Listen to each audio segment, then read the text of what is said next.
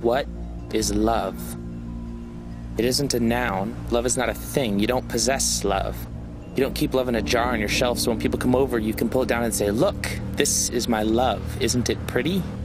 No. Love is a verb.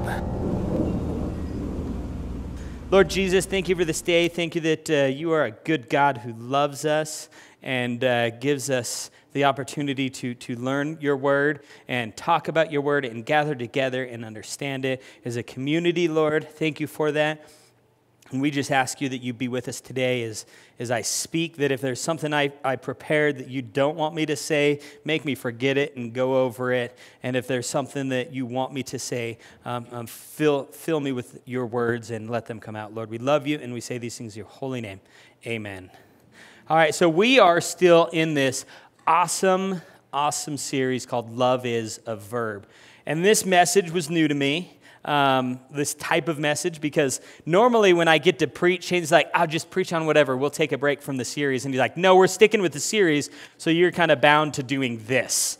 And I'm like, all right, let's do it. So this is the first time that I got assigned a section of Scripture that I get to preach from. It was great learning experience for me. I learned a lot doing this and a lot of things. It was exciting for me. But let's get in. We're going to talk today, 1 John chapter 2, verse 1 through 6. It says, my little child, I am writing these things to you so that you may not sin. But if anyone does sin, we have an advocate with the Father, Jesus Christ, the righteous.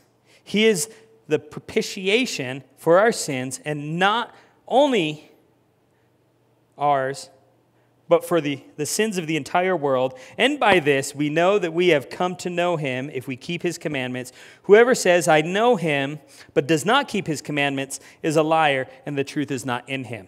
But whoever keeps his word, in him truly the love of God is perfected. By this we may know that we are in him. Whoever says he abides in him ought to walk in the same way in which he walked. So that's what we're going to talk about today. But before we really jump into it, I am not an English major, so there was a few words in here that I'm like, hold up, what's up with this? And the first one was Jesus is our advocate. Kind of a big word. You guys may know what advocate means, but an advocate is a person who comes to our aid, somebody who pleads our case to a judge. An advocate also offers support, strength, and counsel. But a huge thing is sometimes they intercede for us when it's necessary. The Bible says that Jesus is the advocate for anyone who puts their trust in him. So if we want to have Jesus as our advocate, we put our trust in him, and he can show up in our lives in two ways. God is an advocate in our lives in two ways. The first way is Jesus in heaven. Right? Jesus is our advocate in heaven, and he speaks on our behalf, and he intercedes between God and us for us. In Romans 8:34, it says, who then is the one who condemns? No one. Christ Jesus, who died, more than that, who was raised to life, is at the right hand of God and also interceding for us. And that's the version in the NIV Bible. But I really loved the version in the NLT version because that last sentence, it says, instead of interceding for us, he is pleading for us. So God is there getting pleaded for us from Jesus. He's pleading our case to God, so that when God looks at us, all he sees is Jesus. He doesn't see us. He doesn't see what we have done. He doesn't see where we're going in life. He doesn't see anything but Jesus. And that happens when we put our trust and our faith in Jesus and we lean towards Jesus and we keep our eyes focused on him. He then becomes the intercession for us. And the second way that God can show up and be our advocate is in the Holy Spirit in us. John 14 verse 26 says, but the advocate, the Holy Spirit, whom the Father will send in my name, will teach you all things and will remind you of everything I have ever said. So this is a promise from God that says when we put our trust and faith in Jesus, we will receive the Holy Spirit, and it will be in us and live with us and show us the path. It will keep our eyes guided towards Jesus and God, and will teach us the things that God has said. So the second big word, and I practice this one a lot, it's propitiation. That's a tough one. You can also say atoning sacrifice, right? Like I said, I'm not an English major, so words are difficult for me sometimes. But the word propitiation carries the basic idea of appeasement or satisfaction. And it's specifically talking about satisfaction towards God and appeasement towards God. So if Jesus is our atoning sacrifice or propitiation, he is satisfied the need that God has. He has appeased the need that God has for us. When you look at Jesus, that need is fulfilled. He filled it because he died on the cross, shed his blood, and was raised on the third day. And he was able to be those things because he did. He lived a life that was perfect. He lived a life that was good enough to be that payment, to be a qualifying payment to appease God's need. And just like Shane talked about last week, Jesus hit that bullseye perfectly. We can't hit that bullseye perfectly. We're way off in right field or left field. Some are down here in south field. It doesn't matter where we end up, the darts we throw, because Jesus was that perfect bullseye. Jesus was the perfect bullseye because we couldn't be. And he hit the mark, and that's why he was able to be these things. And if we go to the next verse, verse 3, it says, "And by this we know that we have come to know him if we keep his commandments." Right? So if we believe that Jesus is our advocate, and we believe that Jesus was good enough and lived a life according to God's will and is our atoning sacrifice or propitiation, then what are we supposed to do? Well, we're supposed to keep his commandments. It's simple, I know. Hard also. But if you break down verse 3, he uses the word know. Right? If we know God, then we keep his commandments. Well, John was writing to a bunch of people who were all about knowledge, right? Shane talked about the Gnostics, and they were knowledge seekers, and they thought they were saved because they knew everything. Well, he's like, well, hey, you guys say you know Jesus, right? They're like, yes, we know Jesus. Well, then live by his commandments. John uses the word or a variable of know 44 times in 1 John. I didn't know that till I was studying. Something new that I learned. And I think that's super awesome because I think he knew his audience. He spoke to them in terms that they would understand, in terms that they would relate to. Hey guys, you're all about knowledge, right? And if you know this, then do this. But John's not saying that if we know God, we have to be perfect and we have to do everything right. He's saying if you know God, follow his commandments and go in a direction that is towards God, because it's impossible for us never to sin. We're gonna fall short. We're gonna miss that mark. We're not ever gonna hit that perfect bullseye. But then we move a little bit further into verse 4 through 6. We're gonna lump these ones together because I think it goes it changes a little bit from talking about who God is and what we know and what we should do, right? Whoever says, I know him, but does not keep his commandments is a liar. And the truth is not in him, but whoever keeps his word in him, truly the love of God is perfected. By this we may know that we are in him. Whoever says he abides in him ought to walk in the same way in which he walked. Okay, the next word I want to kind of define is abide. Abide means accept or act in accordance with. So if we're law-abiding citizens, we follow the law. We follow the law of the area we live in. We follow the law of the country we live in. Whether we like them or not, we follow them. And we accept them as what we need to do. But when we're walking and abiding in God, we are walking and abiding. We are following God's laws. We are walking and we accept that those are the correct way to live. And if we aren't living that way, we're lying to ourselves. So Matthew 22, we get one big calling here, one of the most important callings that we should ever pay attention to. God calls us to do it, and do it big. And he says, love God and love your neighbor. Right? So love God and love others. That is the big calling. That is what we could do if we want to walk in step with Jesus, is to love God and love others. Our lives are called to be about love. They're called to build others up, raise people up, and point them to God. One of my favorite songs, one of my favorite Christian songs, is by a band called King and Country. Good band, right? Yeah? If you don't know who they are, you need to look them up because they are awesome. But they wrote this song called Proof of Your Love. And in the middle of the song, this is one of the lines. It says, and if I have faith that says to a mountain, jump, and it jumps, but I don't love, I'm nothing. If I give all I own to the poor or even go to the stake to be burned as a martyr, but I don't love, I've gotten nowhere. So no matter what we say, no matter what we believe, and no matter what we do, we're bankrupt without love. I think that's pretty important because if God is love and Jesus is love, and that's what he calls us to do, if we're not loving, we are lying to ourselves. We are telling ourselves we're doing something, yet we're doing the opposite. And because of how we love the neighbor, that's yard's never mowed when yours is great and amazing, how you treat that person is proof of your love of God.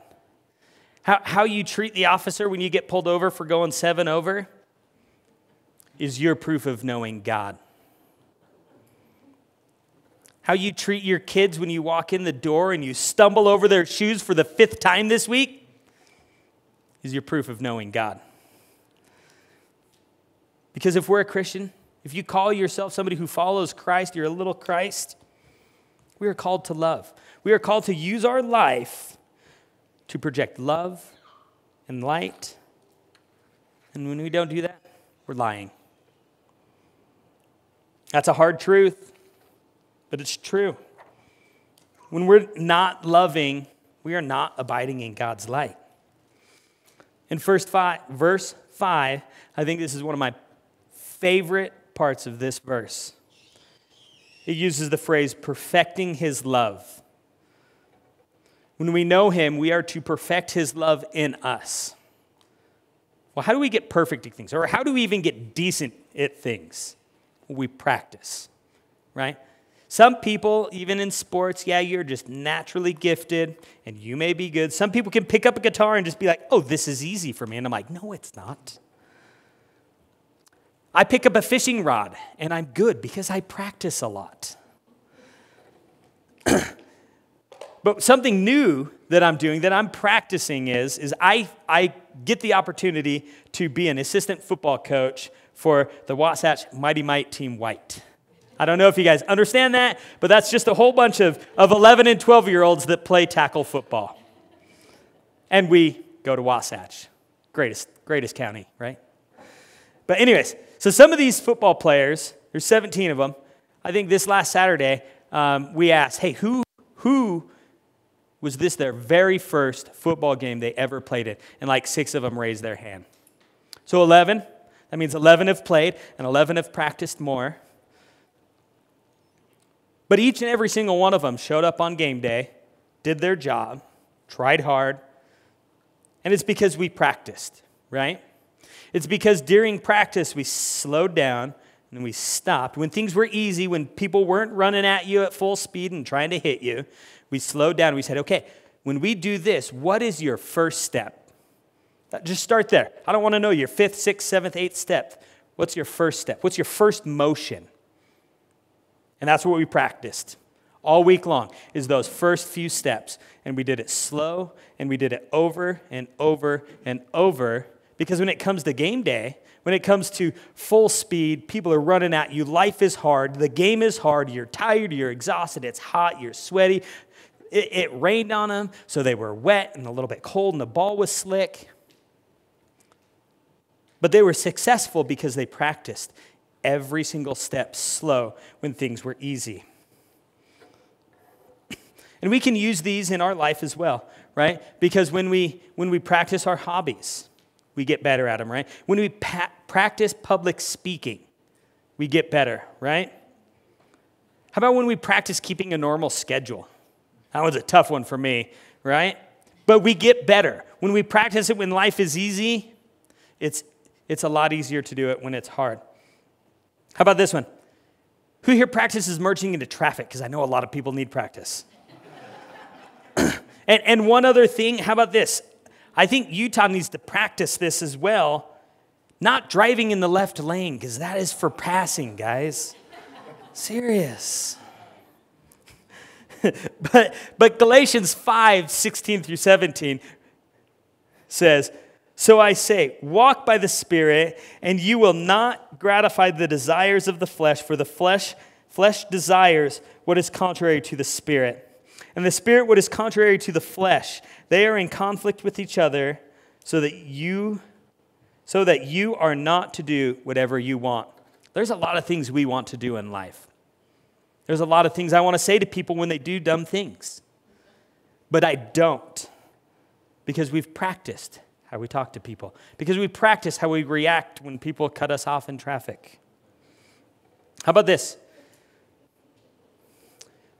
How do you show love, or how do you abide in the light and walk with Jesus when you disagree with your wife? How about when it comes to your kids and they're home late? They're supposed to be home 2 hours ago and you've not got phone call at all, and you're like, where are they? And then they come walking in the door. How do you show God's love then? How do you show God's love when you give your kid a car and you say, hey, you can drive this all you want, but check the transmission fluid, and then 3 months later they're like, hey, it's not going into gear. I'm like, did you check the transmission fluid? And they're like, no. How do you show love then? For you kids that are in school, who here's ever worked really hard on a project and still not done good and gotten a good grade? Well, that was me. How do you act according to God's will then? But let's get a little bit more serious. How do we show love when we're depressed? Or how do we show love when somebody that we love so much on this world passes away? Or how about when you find out your spouse cheated on you? Or you're addicted to something? How do we show love then? Because those moments there, those are like the game day scenarios. Because all these other things, when you get cut off in traffic, when your kids leave something out, that's practice. That's practice for the real stuff. Because when life hits us hard, it's not as easy to think. It's not as easy to stay focused. It's hard. Get emotions involved. But the big question is, how do we show love for God when life hits us hard? And I think if we want to just simply put it, we can move into Galatians 5:22 through 26. It says, but the fruit of the Spirit is love, joy, peace, forbearance, kindness, goodness, faithfulness, gentleness, and self-control. Against such thing there is no law. Those who belong to Christ Jesus has crucified the flesh with its passions and desires. Since we live by the Spirit, let us keep in step with the Spirit, not let us become conceited, provoking, or envying each other.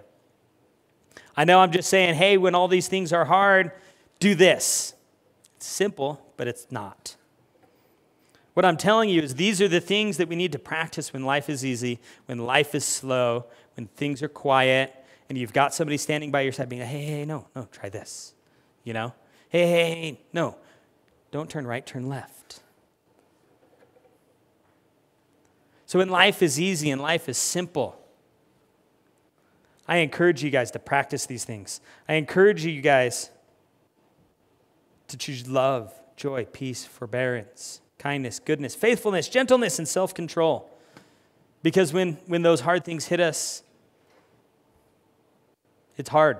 It's hard to keep our brain focused on these things, and it's hard to keep in step with Jesus when we know the world's crashing in on us. Shane had an awesome series a couple months ago about the fruits of the Spirit. If you haven't heard it, go back and listen to it because he breaks each and every one of these down is how do we show love here? Where can we find joy? How can we be more peaceful? And he goes into the forbearance, kindness, goodness, faithfulness, gentleness, and self-control. So I encourage you guys to practice those things. Practice those things when life's easy and you've got people by your side. Because some days, there's not going to be people by your side. Some days, you're going to be in the middle, in the thick of something that is serious and hard. And if we haven't practiced it, we're not going to act it out, are we? So I'm going to pray for closing, and then I'm going to give you guys some take-home questions. So let's pray. Lord Jesus, thank you for this day. Thank you that you are a good God, that you give us these things that we should practice in our daily lives when life is slow and quiet and easy, because life's not always that way, Lord. Life gets crazy, it's hectic. We live in a fallen world, bad things happen. So we ask you to be with us as we want to walk in the light with you, when we want to abide in your love and your light. We just ask you to be with us so that on the days that are hard, on the days that are wild and crazy, that we choose love. And we choose these fruits of the Spirit that you have given us and you have taught us and you have shown us. And we just thank you, Lord. We thank you for who you are and the message that you've given us. And we say these things in your holy name. Amen. All right. On the bottom of your guys' announcement sheet, there's 3 questions. It says, does having an advocate and propitiation to God change how we live? I want you guys to think, knowing that God is our advocate and God is the atoning sacrifice for us, how should we live? And then what does each day look like when we're abiding in him? How does the Monday mornings when the coffee machine's broke and you're late to work, how can we abide in him? And then what is one step you can take to move out of the darkness and into a relationship this week? Into the relationship of light and love and abiding in Jesus. I want you to talk in your small groups when you go home about this one, because that one's going to be deep, that one's going to be hard. Because where in our world, where in our life do we need to step out of darkness and step out of that lie, out of the unlove, and bring it into love and into a relationship with God this week? Thank you guys so much for being here.